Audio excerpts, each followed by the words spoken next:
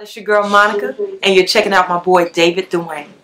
What's going on, everybody? It's your boy David Dwayne right here, live from Philly. We got our girl recording artist, R&B recording artist, Monica. How are you? I'm good. Oh my goodness, it is such a pleasure to be speaking with you because, like I told you, I've been a fan of yours for forever. So thanks so much for this opportunity. Thank you. So Code Red, how are you feeling about the project? Because I mean, it's already available on pre-order. Got a lot of great tracks on there. Absolutely love the single. And the tour is present right now. How's everything been so far in the response? It's been great because you don't know what to expect, especially when you have been around, like as long as I have, you just never know what the next project brings. So the goal is just to have the same sincerity and be authentic and just be transparent and be okay with people seeing you from the inside out, especially musically. So Absolutely. That's definitely been happening night after night on the Code Red Experience tour. But I love that with the pre-order, you get a song so every so often.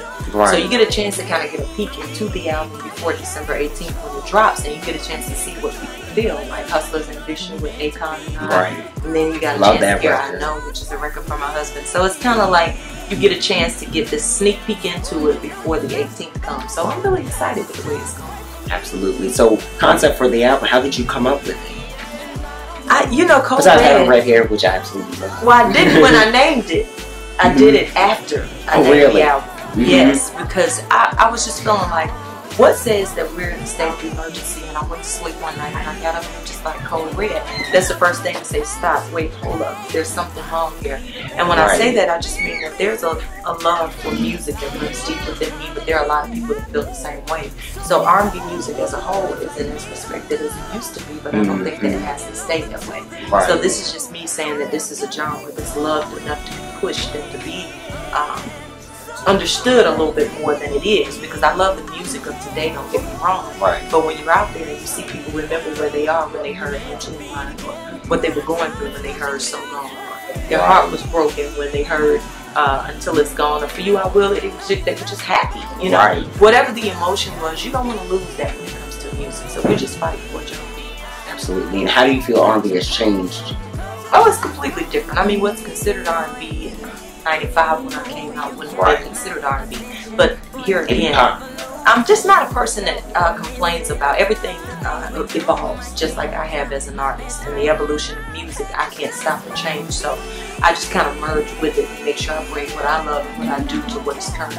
Absolutely. And I gotta say, Angel of Mine is absolutely my all-time favorite. When you perform that record, within this tour, like how are the fans reacting to see the old classics with this experience? It's pretty dope because they have their own memories and moments with the song, just like I do. And for me, like when I sing Angel of Mine, I think about the people that we've lost, and sometimes I even say that to them.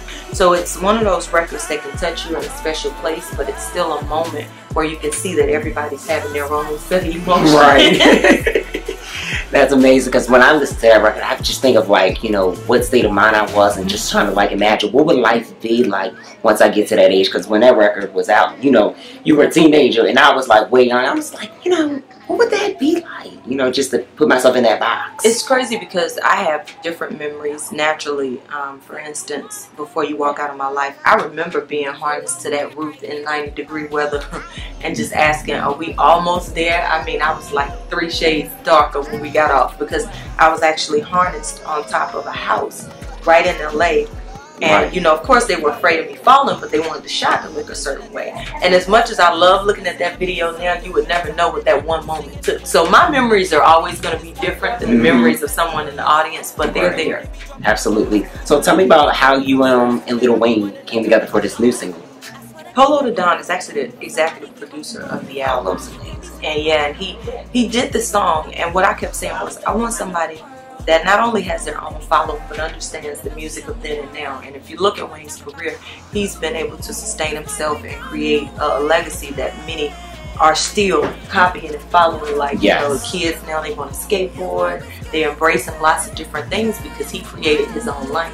And I wanted it to be someone like that on a record like this, because for me, it's important that it kept it in its integrity, because I actually called and asked Smokey Robinson's permission first before we sampled this song. Right, of course. So those kinds of things are important to me, and I picked you know, who I work with based on those things. Right.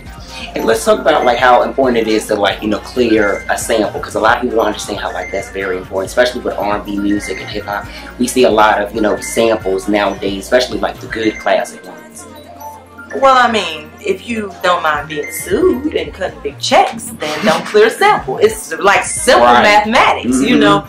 And now I know there are other different things where songs sound similar and those intricate details are totally different. Right. But when we take a song, like you hear Smokey's voice, there is no ifs, ands, or buts about it. When we did Everything to Me, I spoke to Miss Denise Williams.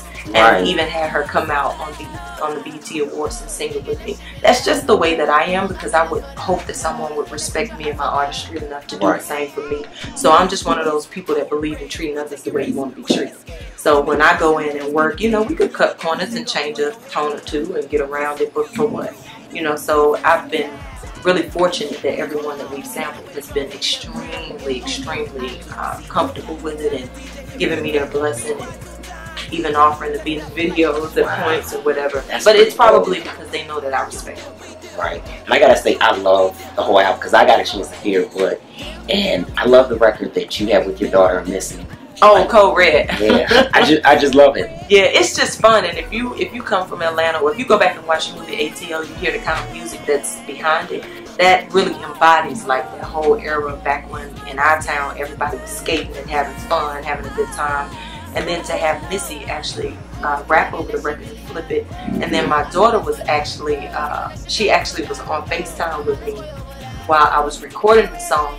And they were like, this sounds dope. She was talking on beat. You know, and we're like talking back and forth to each other, but she's extremely musical. She's already really into it. She asks to go on stage every night. That's amazing. Speaking of amazing, you have a beautiful family. I gotta say, how is it, you know, being able to, you know, juggle life as a recording artist now versus then, you know, now that being that you're a mother? You know, I never pretend that it's easy, but it's doable if you prioritize. And for me, they come first. You know, I take longer breaks than most. Right.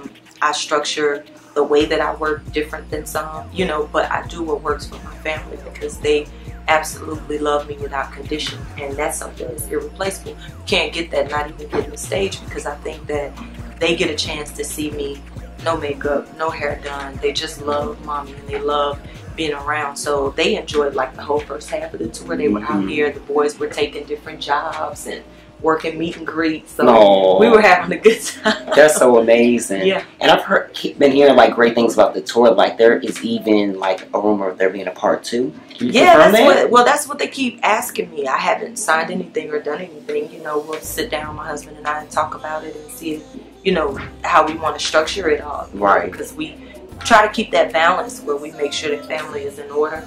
And then you got the top of the year coming and another single coming. And, you know, so we're looking forward to it. We're working on it. That's absolutely amazing. So now, what's next after the tour for you? Well, of course, we want to make sure that we get that run in where we really get this promotional stuff done and make sure people know that the album is coming on December 18th, and make sure that they know what the singles are, what the songs are. And I just want to make sure that they're connected with Code Red, because it's a part of my heart that, you know, when you record, it's very different because it's just you, the producers, the writers, you know, the very close, intimate people. So we know what it all means. Now it's my job to get out here and explain to the viewing public exactly what it means and exactly what I'm fighting for when I say Code Red. Absolutely. Well, Monica, thanks so much for this interview. I'm definitely looking forward to, you know, everybody coming out. If they haven't come out to the tour, they need to. And they need to get the album, which comes out December 18th. Pre-order it, iTunes, Amazon, get the whole thing. Just trust me, I got it on pre-order, physical, and digital. All right now. Because I love the album. Say that. You did amazing. One quick question for you. Who would you like to collaborate with, female-wise and male-wise, that you haven't with already? I've never had a chance to collaborate with Mary, and she's just the epitome of real strong, solid woman. Like, she's always been there for me personally, but professionally we've never really worked together. So that's something that I really look forward to doing. And I would have to say I've always wanted to do a real record with Akon, and I'm really excited about the fact that it happened this album. That's a great record too. Are you guys seeing the video? Thank you. We'll see. That's amazing. Cut them checks, them budgets, open them up. Right. I shot the last one, so they can shoot the next. Well, Monica, tell everybody where they can follow you on social media. It's easy, y'all. My Twitter and my Instagram is @MonicaBrown, and my Snapchat is MuchLoveMo. Perfect. And I'm David Dwayne. Make sure you follow me, David Dwayne Official, and D Dwayne Official on Twitter. Peace out. It's your girl Monica, chilling with my boy David Dwayne. Make sure you guys cop my latest album, Code Red. It is the ultimate fight for R&B music. We're never letting it die. December 18th is in stores. Love you guys.